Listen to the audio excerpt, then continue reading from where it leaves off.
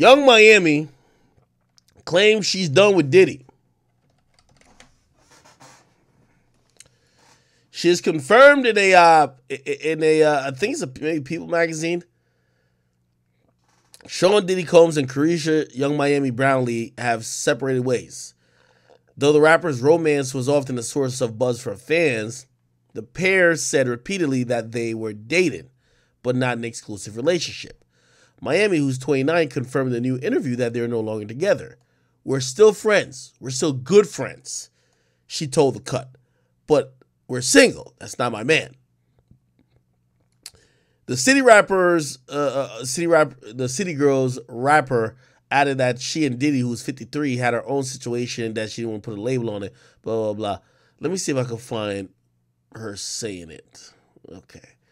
So essentially, you know what I mean?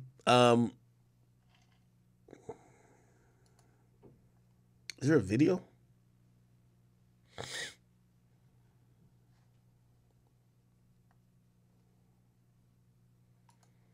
thought it was a video. She told The Cut. All right. Probably not a video. Regardless, she's claiming it's over. I'm going to be honest, man. The shit was going to end up like that the moment that Young Miami... The moment she said this... Let me talk about it. The moment she admitted this... Let's keep everybody nice and waxed. It's too hot for their hair. I can't say it. You got to. It say take a shower. If you like golden showers, I do. Golden showers? Meaning when the guy pees on you? Pee on you everywhere? You like it? I just like it. You do? Freak. Freak of the week, huh? So you say... By the way, I'm not shaming her for what she like. There's a lot of, like, usually...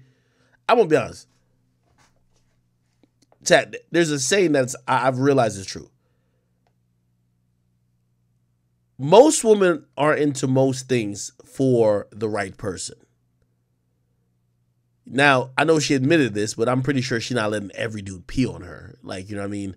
She probably has to really like the guy. She might have made Diddy pee on her, but like that nigga's pissing out DeLeon.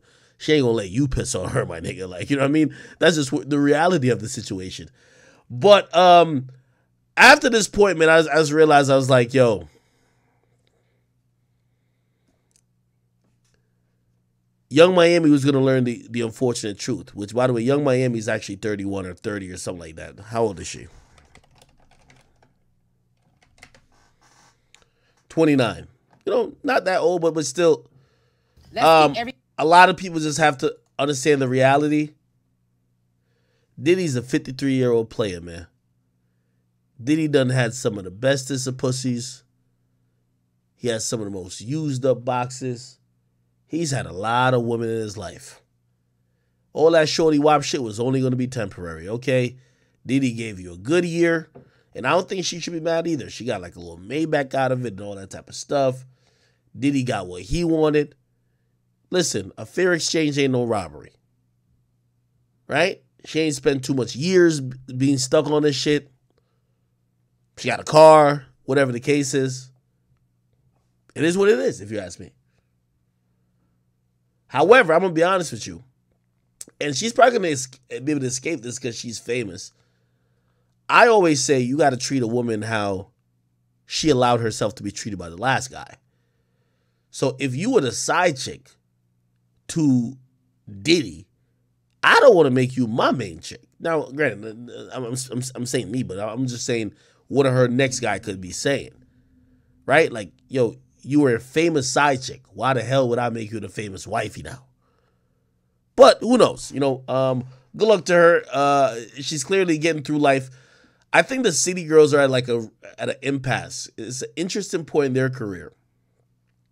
I don't look towards them for music anymore. I look towards them for lifestyle stuff. The City Girls movement, I don't think it's completely centered around music anymore. By the way, I personally believe the City Girls, hot girl, and this is a hot take of mine, so you can clip this, whatever. That City Girls, hot girl, icy girl wave is kind of over. Like, people are back to wanting submissive women, bro.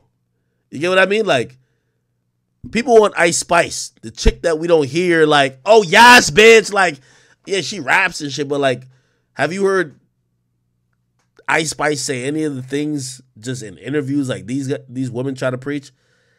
I think people are over this type of era. This type of era was proven to be a fraud. A bunch of women got smutted out, mileage ran up on a box.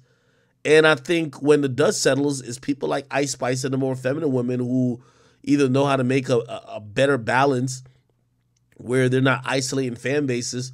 I think those are the people that win. So I personally believe that City Girls era is done. You know what I mean? Like, not that the whole era is done, but people caring that much about the movement where the music is so lit. You know, those anthems, like, nobody want to hear that shit no more. We know y'all get peed on, y'all suck everybody up, y'all outside, y'all fuck for a bag. Like, come on, that's just old. Like, I believe that City Girls, Hot Girls, Icy Girls movement, I think all those are a wrap. People are done hearing that narrative, especially when you're putting in propaganda. Now, if it's a hot song, it's a hot song. But those movements, I think it's a wrap, bro. All right.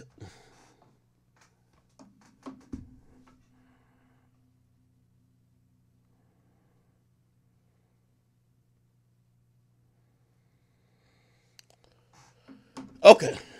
All right. Still got a bunch of topics to still get to. Let me see what we didn't talk about.